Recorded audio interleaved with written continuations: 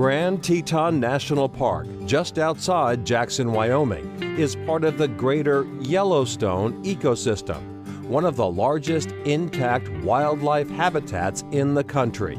The two national parks are just over an hour's drive apart.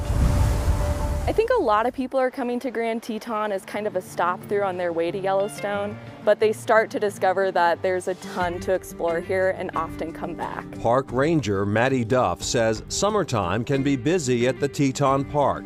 One reason, she likes the fall, but not the only reason. Fall is incredible because we do have so many different colors coming from our aspens and our cottonwoods. It's really incredible to see some white on the peaks and then see that color in the landscape. They call it snowleage, and pretty as it is, the cooler weather may call for a hat. And when people put on their hats, we want them to go right above the brow and then drop the back down. If you're going to get a hat in Jackson, might as well get one made in Jackson. Howdy, ma'am. And that brings us to the all-women staff at J.W. Bennett and hat fitter Kelly Fry. What sets us apart is that we actually make our hats by hand. And it's all done locally here, upstairs in our production studio. Upstairs, Hillary Gordon, master hat maker. They're made with the best of the best materials, so they're super durable. They should last 50, 100 years, kind of a heritage lifetime piece. A J.W. Bennett hat will endure all manner of torment on its way to a human head.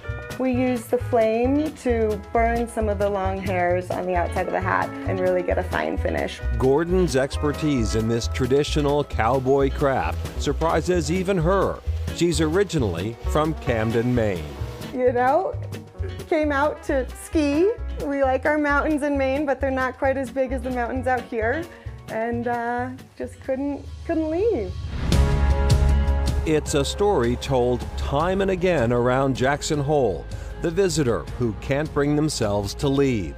That includes millionaires and billionaires, making the cost of living in this stunning valley a challenge. It's a hard place to live sometimes with the affordability of it, but we all have each other's backs. And so beyond the beautiful outdoors and the mountains and the playground we have at our doorstep every day, it's the community that keeps me here.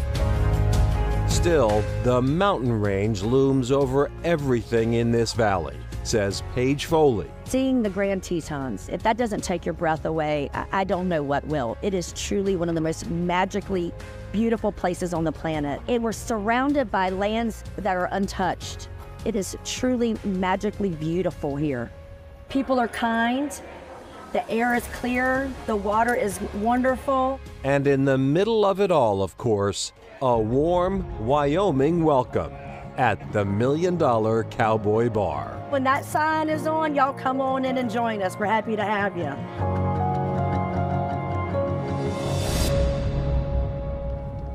Just wonderful. I want one of those hats, but I need to know, why is real estate so expensive in Jackson Hole? 97% of Teton County is national park and forest land, so there's not a lot of land available. There are a lot of millionaires and billionaires in there. That drives the price up. A lot of the locals actually live about 25 minutes away in Idaho, just across the border. Beautiful, beautiful spot, though. That is Chronicle for tonight. Thanks so much for joining us, everyone. I'm Anthony Everett. And I'm Shana Seymour. Have a great evening. We'll see you back here tomorrow night. Good night, everyone.